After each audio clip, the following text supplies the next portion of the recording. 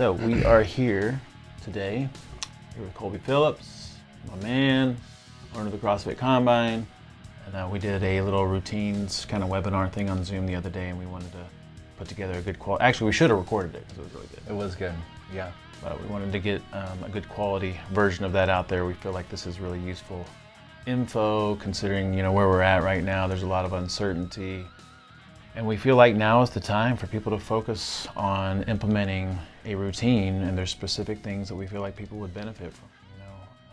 Right now, just when we're in a situation of uncertainty in general, I think it's really beneficial to try to change your perspective and look for the good and look for the innovation and the evolution and the benefits that can come from that uncertainty. And one of the things that we definitely can do is focus on a routine around things we feel like are really important and beneficial. And there's a concept that we talk about, and I don't know if you remember this from our meditation, mindfulness, workshops that we do.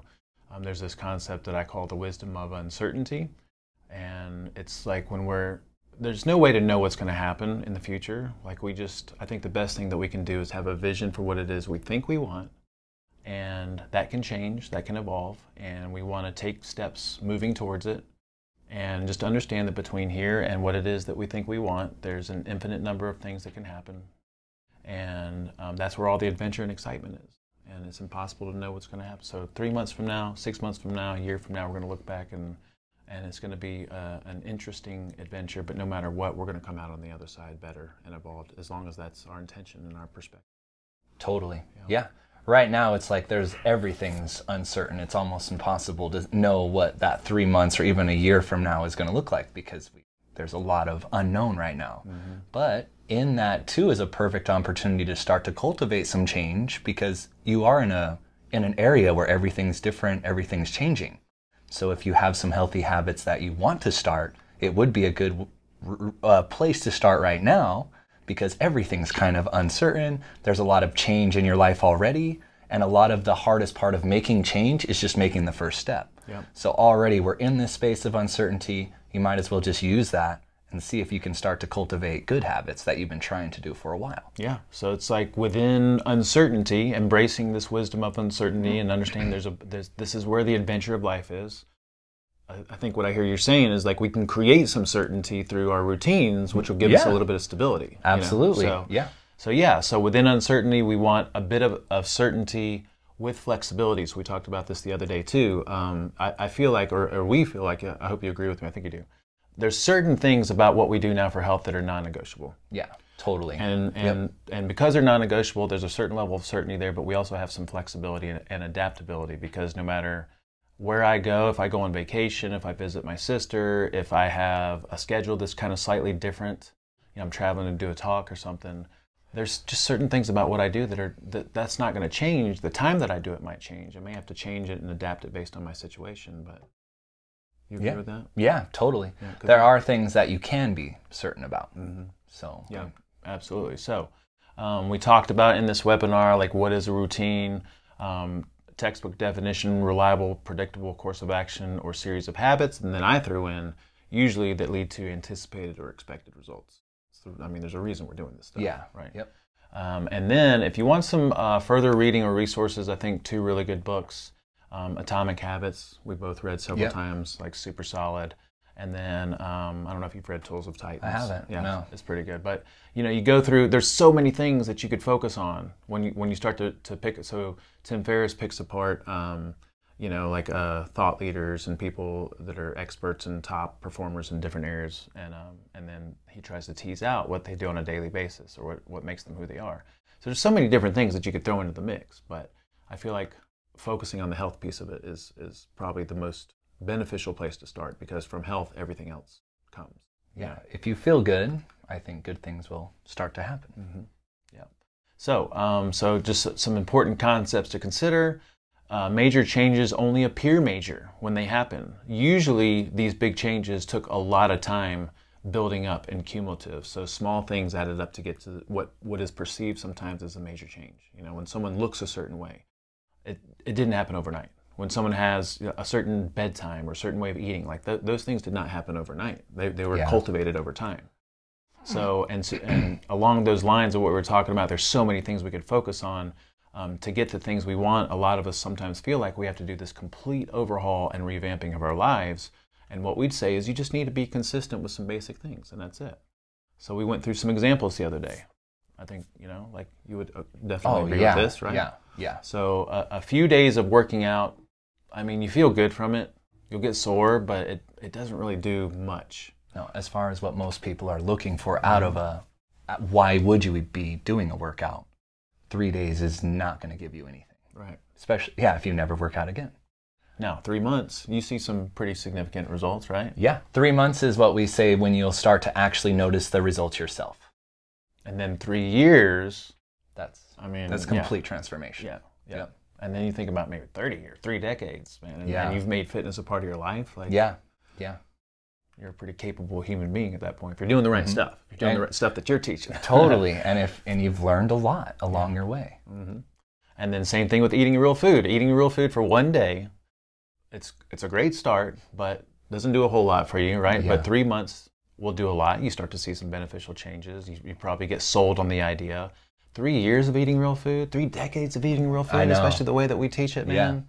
Again, transformative. Yeah. You're a completely different person. You've actually technically rebuilt yourself.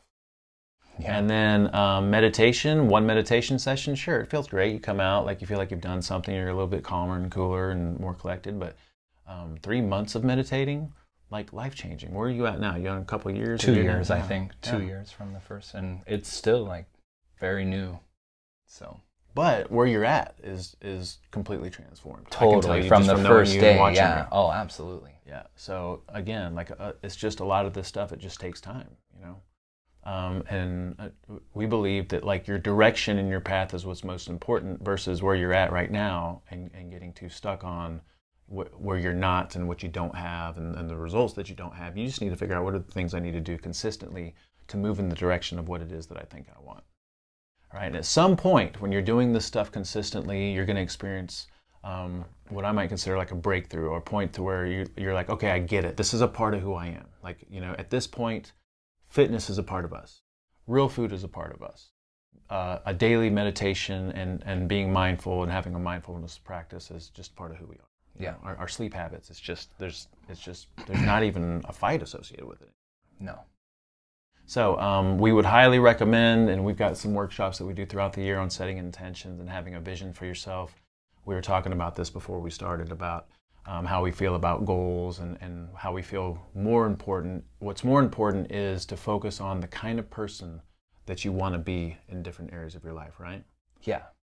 Exactly what we just talked about. You would say, okay, if instead of having a goal about having a certain weight, be like, what does this person do on a daily basis that I want to be?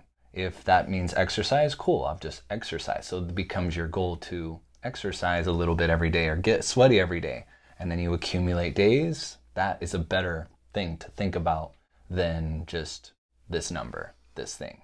It's like changing your identity, right? So if I sit here and I think to myself, like, I want to be a certain weight, I don't know that does a whole lot unless that drives you to do something. But what we're saying is what we feel like is more beneficial is, what is the kind of person that I want to be in this area?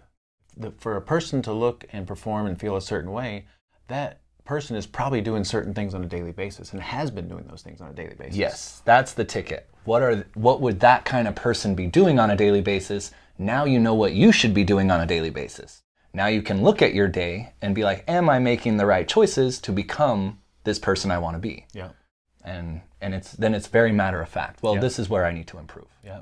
So then we would say, if you don't have a vision statement for yourself or you don't think about things in this way, maybe just compartmentalize your life into different areas. Like, what's the kind of person that you want to be when it comes to health, to nutrition, to fitness, to your personality, I threw an immune system, what's the kind of person that you want to be? So as some examples, like instead of, I don't know, having a deadlifting weight number. Yeah. I think I'd rather be an athlete. That's the kind of person I want to be. Someone who's Absolutely. capable. Yeah. Right? Yeah. Instead of, in the food realm, again, having a scale weight that you want to be, it's really, I want to be a real foodie. I want to be someone who eats healthy all the time. Yep. And then that automatically starts to dictate some of our decisions, you know? When we're in certain moments, we were talking about this yesterday, right? Like I'm in a moment of choice, and a real foodie would not do that. Doesn't eat that. Yeah. Yeah. So when you get stuck in those work type situations or those parties, and it's like they're offering you these things, you have something way more important than that. So it's just like, no, I just don't eat that. Doesn't mean you can't go and have a good time, but you already made the decision up. Yeah. So you don't have this weird, should I do it, should I don't? You just know I don't. Yeah, it's like, it's again, coming back to an identity. It's not that you're trying not to eat a donut. No, you're a freaking real foodie. Yeah, I'm a real foodie. I just don't eat donuts. That's not me. Yeah. You know? So, and then to be vibrant, clean, and clear, you know, I'm someone who sleeps well. I prioritize sleep. That's who I am. You know, I'm not trying to get to bed early. It's like, this is who I am. This is my identity. Mm-hmm. And then to be calm, cool, clear, even keel. I am someone who practices mindfulness. I'm someone who meditates. So, and just some ideas about thinking about the kind of person you want to be versus getting hung up on numbers and goals, and not that those aren't useful sometimes. So we were talking about like what would be the most important things to factor into a routine, and we'd say we have 4 main pillars or foundations that we try to teach and work with our people, and that would be real food, sleep, a mindfulness practice or presence, and then moving, I like the way you say it, getting sweaty most days. Yeah. Having some kind of a workout program in place. So if we take those foundations, there's certain things that we want to pull from that we could implement into a relatively daily routine. As far as food goes, we feel like that's relatively elegant and simple, especially if you're plugged into the SHT info, because we just don't obsess about food that much. We eat 1 or 2 times a day, and it's just not something that we're really needing to plan that much as veterans. If you're new to it, then there are some things that you probably want to think about, and we'll talk about that. When it comes to sleep, you know, there's some things we want to throw in here. We want to have a consistent wake time, a consistent bedtime, and probably a time that we start to wind down in the evenings to get ready for bed, because that's going to facilitate better sleep. And then when it comes to presence, having a daily devotion or quiet time. I mean, we're big believers in a formal meditation practice, but having just some time where you have some time to yourself, and sit, and you're there and you're present, and you have your own little personal process, whatever that might be. And then getting sweaty most days, some kind of a fitness routine. So that would be what we consider the most important things to plug into a quote-unquote routine: consistent waking time, some kind of quiet time, some kind of movement, making sure that real food is a part of that if you need to schedule it in, a winding down time, and a consistent bedtime. And we had some really good discussion on the Zoom conference the other day where we had some bonus things that we might consider throwing in, but I think what I want people to be careful of is trying to do too much at once and then not being able to accomplish all that and getting a little bit frustrated and derailed from it and throwing your hands up and kind of walking away from the whole process.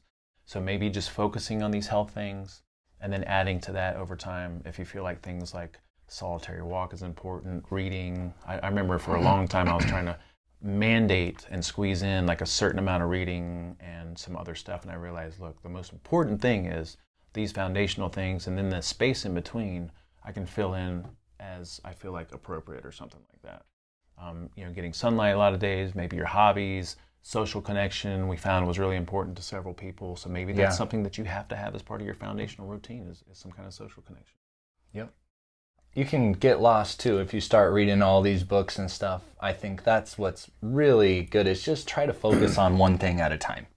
If you have this whole list here and you're like, man, I really am not feeling any of this right now, I got so much work to do, just pick one, kind of make that your focus for a while until, like you said, it turns into more of that's just who you are, and then you can pick something else. But I know you can fall into little holes of like there's so much to do on your self-work that it becomes kind of a stressor when it shouldn't be. You should take it in chunks. Especially if you read a book like Atomic Habits or the Tools of Titans, you're like, oh my God, there's all these great things that I should be doing or could be doing.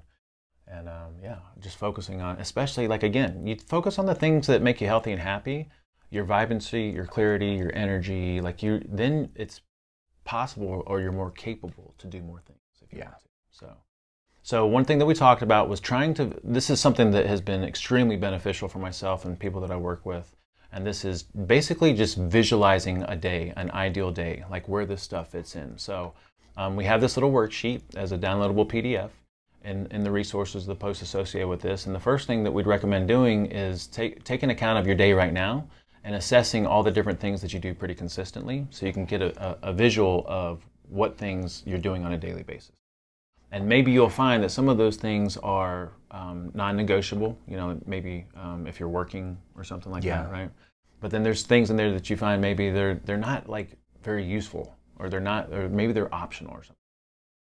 And then we have a column where we have a space for you to fit in these important health habits.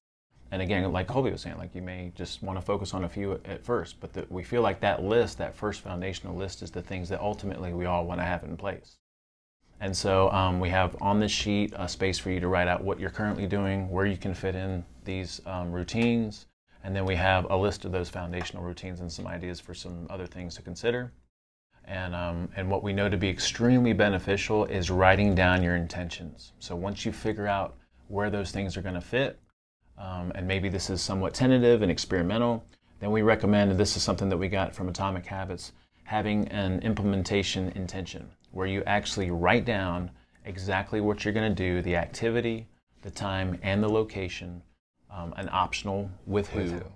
And you're going to have that written down for these different habits, so that you have a clear intention of what it is, and you can read through that until it becomes a part of who you are. So we have some suggestions for it, such as I will wake up at specific time from my bed. That's the location. Maybe that's something else for you. I will sit for quiet time at a certain location and think about where that's going to be. Okay, so I got a time, and then I also need to think about, like, where am I going to do that? Is it going to be in a specific room, on my couch, outside on the patio? And then same thing with a workout. Like, I will work out at specific time in a specific location, and maybe with specific people, you know. Yep. So right now we've got these great Zoom classes going on, so you can choose your time that's conducive to you, and you know where you're going to have to do that at most days, and then maybe you're with a certain group of people, which kind of inspires you and motivates you a little bit. Yep. And then eating real food.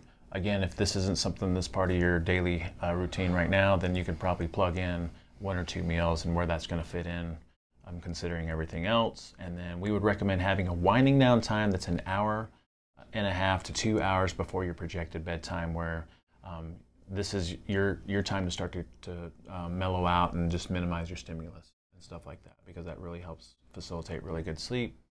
And then also bedtime that gives you 7 hours of sleep, or 7 hours of bedtime. And then something really useful is to maybe pair some of those activities or those habits with something to look forward to. So do you do any of this? Do you have anything that you're like, you know, after, I'm waiting till this for me to do this? Like, I try to wait to have my coffee until after I work out.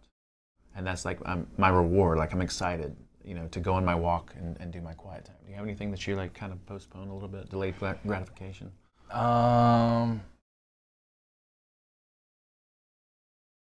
Let's see. Yeah, right now it would be like in the evenings, just my evening wind down time. Yeah. Like, I push that back as much as I can. I'll make sure I get all my stuff done. And then it's like, okay, cell phone goes away and I'm done for the night. Like, so does that kind of answer your question? Yeah, that is part of it. And this is really useful for people who don't have things locked in like we do, right? So it's like, if you're struggling to like get up at a certain time, well, you know, I love waking up and listening to my books and podcasts, because that's the only time of day that I really have a chance to do it. So it's part of my motivation to get up at a certain time, because I have this little window as I'm tinkering around the kitchen and doing my dishes and stuff, that I can actually listen to something. Yeah. And then, like I said before, like after the workout, I wait to have my caffeine until around 7 a.m. So like, I'm having my coffee on my walk with my meditation, and I really, really look forward to that first cup. Yeah, yeah. I mean, I look forward to my cup of coffee too. But I think for me, it's just the motivation in the morning. I love mornings. So I really like getting in bed, especially when I'm able to get in bed early. So that's exactly what we're saying. Yeah. So what you're saying is, like, your motivation, the thing that you're rewarding yourself with getting in bed on time, is you know that you're going to be waking up at a certain time feeling amazing. Yeah. Yeah. So maybe there's a lot of different things you could plug in here, you know. So like, your consistent bedtime gives you the ability to get up early and enjoy that day. Yeah, absolutely. Yeah. Yep. So maybe just thinking about, like, what are some things that we can pair with these habits that will give you a reward or something to look forward to give you more of an incentive to do those things. Heck yeah. And that's super creative. I mean, that's very personal. So in that little worksheet, we have, again, the current things that you're doing, which some of those might be optional, maybe bring some awareness to some things that you could kind of toss out, and then where you want to plug in some of these foundational health habits, and then maybe even associate some kind of a reward, especially as you're trying to get these little habits going. And then we also have, as part of that, a worksheet for implementation intentions, and we have 8 different spaces, even though we're only really talking about 6 foundational little habits, and then we have some example verbiage at the bottom. So I think that's a useful little resource. Heck yeah. Got some good feedback. Write them down, like do it. If you're watching this, like do the little writing exercises. That's powerful stuff. Crucial, absolutely crucial. We were talking about that in the webinar. I think Suzanne had brought it up, and I was the same way. You know, she had mentioned, you know, I was so resistant to writing things down and writing down my visions and doing a gratitude journal. And as soon as she read some research on it and she started doing it, she was like, wow, this really does make a difference. It comes back to it was a little different. You know, it's something that you're not used to doing. So I think that's part of their resistance. But then when you start doing it, you realize, how powerful this really is. And then you can keep doing it. But it is a fight. I'm not sure why. I know. Everyone says it's so powerful, but I still struggle with it. I know. Like writing stuff down. I do too. I do too. I've you know, with our morning process, I always do like gratitude, and then I do my meditation, and then I sit there and think about what I want. And for the longest time, I was doing a gratitude journal, and I would break out a blank sheet of paper and write stuff down. I kind of moved towards just doing it in my mind, and now I'm going back to the journaling. Yeah. You know, and it's been really great. So something else that we talked about was environment design, and this is like basically setting up your environment to support what it is that you're trying to do. Setting yourself up for success before and after these different habits and routines. So for a consistent waking time, obviously having an alarm would be beneficial. At some point, I think for most of us, like we don't need an alarm. We wake up before our alarm. And I think having your clothes laid out for the next day, having the rest of the room really nice and neat, this makes a big difference for me personally. Like when I wake up and it's just like, all I got to do is make my bed. Everything else looks nice and tight and straight. And it's just like, oh, this feels really great, you know? And then definitely want to make your bed when you leave. You do that, right? Yeah. Oh, yeah. That's one of the first things. It's because you've done something right when your day starts. You've done something that, I don't know, it looks good. You've like accomplished something already. You've given yourself momentum to do good things. And when you come to your bedroom later for sleep or whatever it is, it's like, oh, feels good. Yeah, it feels great. You know? So that would be some good environment design stuff for waking up. And then for a quiet time, just thinking about where this spot is that you want it to be. It can be anywhere. I prefer outdoors simply because there's an openness to it. You have access to a lot of natural sounds. But just put some thought into where do I want my little special 5-minute, 10-minute, 15, 20-minute window to be. And then we recommend having just this little process. And we talk about that in some other classes, like gratitude, meditate, envisioning, thinking about what you do. But really, I think what's important is having a dedicated area that is going to be your space. Doesn't have to be a dedicated room, because some of us don't have that, but just knowing where you're going to do this. Yeah. Having an idea where you're going to and then same thing for fitness. Just knowing where you're going to do it. Like right now, you've got a lot of people that are working out in their garages and stuff. Yeah. I think, and we talked about that too. Like it's weird working out in your house, but that's why you do want to try to pick a designated room. And with our Zoom classes, you know, this was very new for us, but try to pick a spot that you have plenty of space, that you can lay out some type of mat so you can get on the ground, and then make sure you can position your camera so we can see you, so you can still get the benefit of us being able to coach you. Yeah. So it is a learning curve, but setting up that space is important. Yeah. And having it set up beforehand, or having the time to do it. Yeah. And then when you're done with it, like putting stuff away, having it ready for the next time. So you come back in and you're like, all right, this is part of my little routine. I'm gonna set this up here, boom. It's very familiar and comfortable. Absolutely. You know? And I'm just picturing like, you know, I was like watching Ryan Duplex and them. They're in their living room. They got the couch and all this stuff in the background. But they're making it work. They're pulling out whatever they need. Yeah. And then ideally, I'm assuming, as soon as they get done, they put that stuff up and it's ready for the next time. Totally. Putting some thought into how am I going to set this up, and then do it the same, especially when it's new. Oh, that didn't work. We'll adjust the next time, and eventually you'll make it this really awesome little workout place. Yep. And then we talked about with real food, again, a lot of us that are veterans with the SHT, it's like, it's just kind of part of who we are. We don't really stress out about food too much. We eat once or twice a day with no snacking. But then some people are beginning their journey or somewhere in that beginning phase, trying to figure things out. So maybe just planning for your 1 or 2 meals in a day, having some snacks available just in case.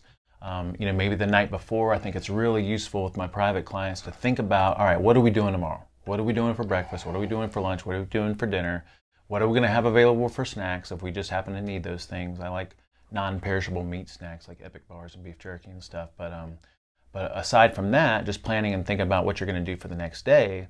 By the way, if I don't have meat sit out frozen, then I'm in the evening I'm in a pinch because I'm like, oh my God, I forgot to put some meat out. Now I have nothing to cook. So just putting some thought into the next day, and then I think it's really ideal to have a really clean, open kitchen, so that when you come into it, it's very welcoming for cooking. And then as soon as you're done cooking, not putting off the cleanup until later, like trying to get that done right away, so that again, the next time you come to cook, it looks very welcoming. Absolutely. Yep. So, and then we talked a little bit about winding down, and I think it's really beneficial. We covered this in our sleep workshop seminar. One of the most powerful things you can do is put an alarm on your phone for 1 hour to 2 hours before your projected bedtime, and have that alarm tell you that it's time to get ready for bed. And what this will do is it will give you a non-conscious cue or an embedded command that's very difficult to undo. So as I'm going throughout my evening, if I'm not aware of what time it is and all of a sudden my alarm goes off, it's time to get ready for bed, and I'm like, oh, I can't unread that. So at a non-conscious level, I already start to get in this mindset of, man, I gotta get ready for bed, Yeah. And even if I'm out and about, like it's just like, all right. And maybe I push that a little bit because it's a social situation or something, but regardless, it's really beneficial to see that because you can't unsee it once you've seen it. Right now, I am really big into an evening ritual. Do you have like a ritual or anything that you do in the evenings, or like some kind of process that you do? That's where I can get better at in the evenings. Usually it's just hang out with Yessi. Right now we're getting really into playing chess, so that's kind of almost turned into what we do. Yeah, that's pretty cool. So we'll cook dinner, and then we'll eat dinner and have a chess match, and that kind of goes into wherever. And then after that, it's pretty much time to, and then I go to bed. Yeah, I love that. I love that. Yeah, playing a game or something, like anything that, again, maybe you look forward to. Yeah, as soon as you see that alarm, dimming your lights, making that conducive to sleep. Ideally, you're staying off your computers and cell phones and things. If you're going to be on computer or watching a movie or something, we recommend having blue light blocking glasses to filter out the white light or the blue light frequency that kind of confuses your body about what time of day it is. I've gotten really big into having a cup of tea in the evenings. I love it right now with a little bit of honey after dinner, and then reading sometimes, listen to a podcast, like you said, doing some games or something like that. I love now also getting outside and enjoying the twilight after the sun's gone down, although that's getting later. And then your bedroom should be the place that you sleep. And that's pretty much it, right? If you got your TV and other stuff going on in there, at an unconscious level, you're associating that space with something else. And part of this environment design discussion is understanding that we want certain locations to be associated with certain things to the best of our abilities. Although, like working out in the living room, like you just have to do what you got to do. But like definitely your bedroom needs to be a place that your body and your mind associate sleep with. So we talked about a couple of things that we talk about in some of our other progressions, like Operation Lights Out.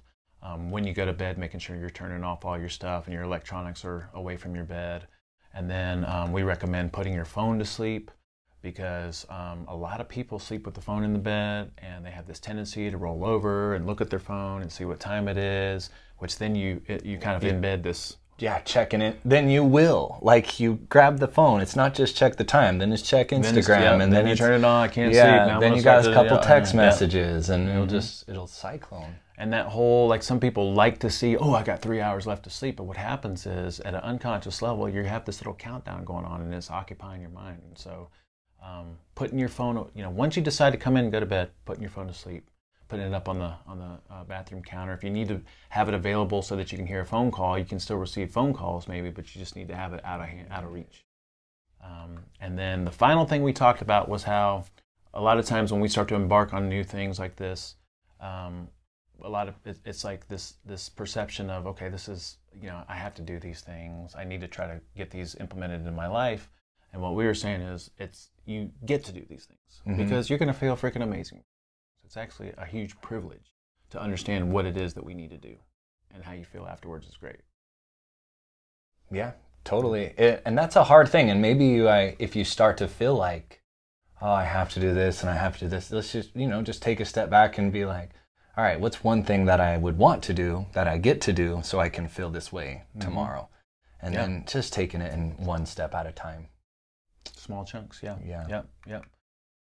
So we've got a really good resource, PDF worksheet, and the little implementation intentions worksheet, and I think that's about everything that we talked about at that little webinar thing, right? You got anything else?